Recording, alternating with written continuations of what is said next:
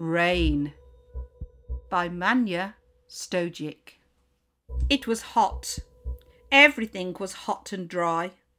The red soil was hot and dry and cracked.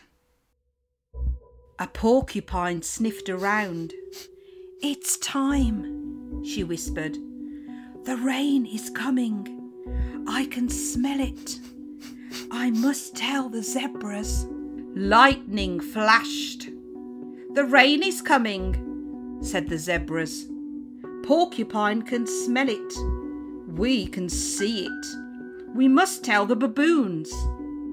Thunder boomed. "The rain is coming," cried the baboons. "Porcupine can smell it. The zebras can see it.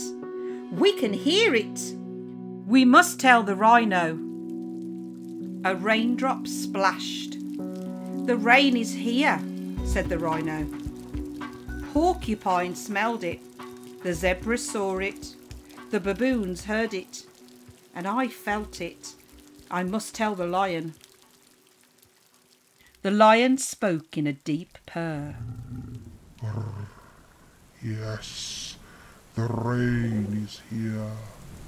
I can smell it. I can see it. I can hear it. I can feel it. And He sighed. I can taste it." It rained and it rained and it rained. It rained until every river gushed and gurgled. It rained until every waterhole was full. Then the rain stopped and everywhere long feathery grasses grew from the soil.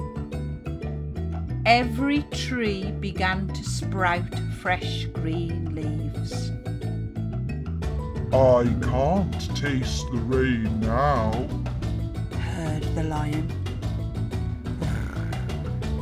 "but I can enjoy the shade of these big green leaves."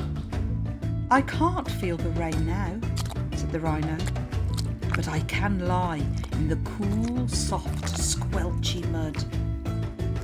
"We can't hear the rain now," shouted the baboons, "but we can eat fresh, juicy fruit from the trees." "We can't see the rain now," said the zebras, "but we can have a refreshing drink from the waterhole." "I can't smell the rain now," whispered the porcupine, "but I know that it will come back again when it's time." The sun shone over the plain. It was hot. Everything was drying out. The red soil was hot and dry. A tiny crack appeared.